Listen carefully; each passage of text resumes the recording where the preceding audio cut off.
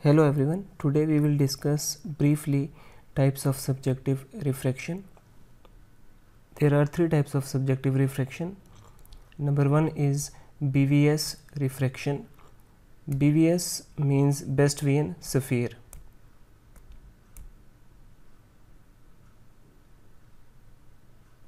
As the name indicates here that in this refraction we will use spherical lenses, and spherical lenses are used to correct myopia and hypermetropia. So basically BVS refraction is used to correct myopia and hypermetropia only.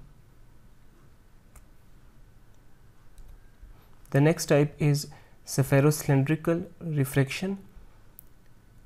Again, as the name indicates, we are using here spherical lenses as well as cylindrical lenses.